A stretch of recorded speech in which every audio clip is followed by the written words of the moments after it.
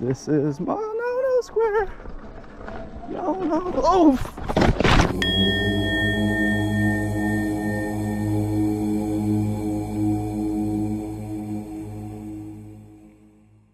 I'm here with the legendary Caleb Catron. You know, I wouldn't ride with that one. Unless The one with the most. The most. It's got that Sur Ron right here. This thing's a beast. Yeah, other than that, if I'm gonna go We got the MSX Pro. We're gonna see if I can keep up with him on the MSX Pro. The Sur Ron is a 67 volts, 67? 60 volt. This is 100 volts. So it should be faster, right? Technically, that's how this shit works. But I think the Sur Ron can hit like 50 miles an hour. This can only do 40-ish. But we're gonna be going on some what do you call these? Mountain bike trail. Mountain bike trail. So I mean, definitely the Sur Ron. I don't think the MSX technically, even the best of best riders probably could not keep up with this. No, I mean these are basically a little dirt bike.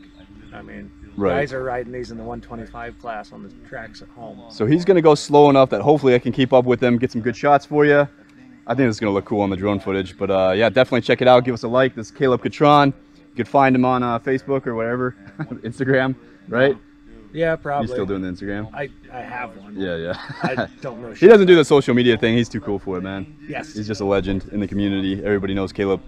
Cool. All right, let's do this. I'll get the drone up in the air. Let's go. A note as my drone is flying up into the air, the Skydio 2 to lock onto me. This is my first time on a dirt track, a mountain bike track with the MSX Pro.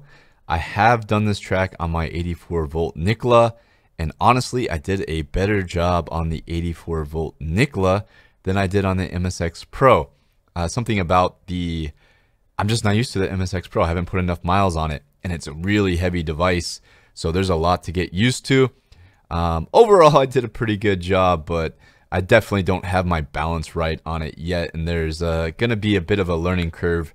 With each new wheel you get, you got to put on, it takes about a month, I feel like, to really synchronize to the device. So trying to keep up with the Sur Ron on my first time ever on a mountain bike track with MSX Pro is a bit difficult, but this footage turned out really well, and I hope you enjoy it. If you do, hit that like button. This is going to be some GoProMax chest cam footage mixed with some Skydio 2 footage. Let me know if you like the mixture of footage. Hopefully it adds some perspective. All right, let's do this.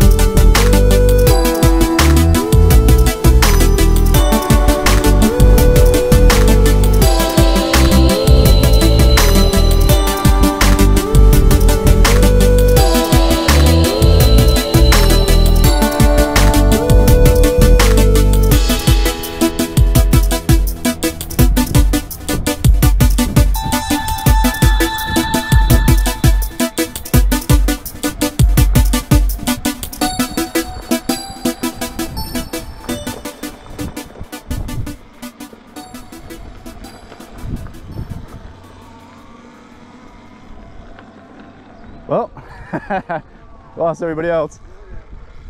So my initial impression of the MSX Pro 2500 watt on this dirt track is it's a bit too heavy, and it doesn't have the agility of like a Kingsong 16X. A Kingsong 16X has a lot of agility. So if you're buying it for this kind of thing, I don't think it is the most optimal EUC. There are probably better EUCs for this dirt track. Okay, I'm gonna put the drone on you real quick. Just stop for a sec. Go lock it onto you.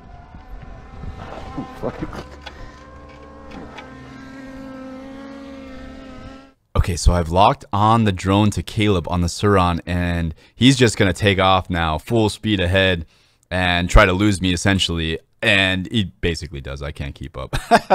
But this footage is pretty sweet. I have a little bit of a crash. Let me know which EUC you think would be best for this kind of dirt track. I'm thinking the Tesla, maybe the small tire, the lightweight would just be amazing. Like I said, I did better job on my 84 volt Nikola than I did on this MSX Pro. Is it a lack of experience? Maybe I just haven't put enough miles into the MSX Pro. Maybe the mountain climber would be really good. That's one EUC I haven't ridden, is the mountain climber. Has anybody ridden the mountain climber, the 14-inch wheel by Gotway? My number one pick, I think, for this dirt track would be the Kingsong 16X. I think the Kingsong 16X would just destroy on this track. And if there was like a EUC race on this track, I think the Kingsong 16X would be the winner.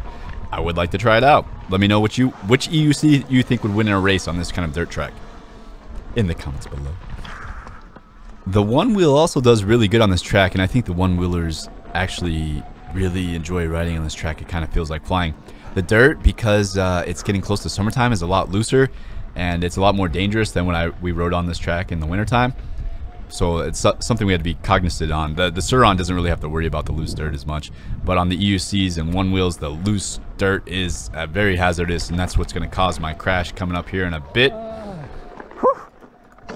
Okay, so right here I hear a grinding in the MSX Pro, and I'm like, okay, my buddy had his board burn up because a rock got stuck in there and he didn't tilt it to the side in time, which was a good tip. I didn't know that. I'm glad he unfortunately had to go through this so that I could learn from it. So I hear that grinding in there, and I immediately like turn my EUC on the side to cut it out. This is my no square. No. Oh. And I eat it. There was some loose ground at the bottom there. I actually crashed in this spot twice, and I wasn't smart enough to like clean my lens on the GoPro, so you don't get to see the second crash. Until next time, guys, stay in the Zen Zone. Let's get into Caleb doing some solo riding on the Sur Ron. I hope you enjoy. Hit that thumbs up button. If you're ever in Vegas, hit us up. We'd love to ride with you.